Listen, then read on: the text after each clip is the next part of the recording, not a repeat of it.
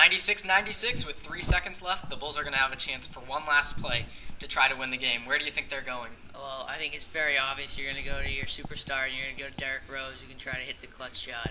All right, we'll see what happens. Dunleavy to inbound, takes it. Now Rose curls back, fakes one way.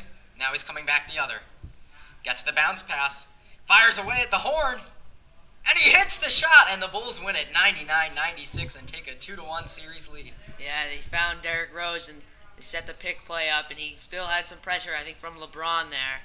Maybe it was Tristan Thompson, and he still was able to get the shot off, and he banked it right in for the win. Yeah, what a clutch shot, double coverage and everything. Yeah, and that's very big for Chicago, who now has a 2-1 lead on the series. Not this position that LeBron expected to be in.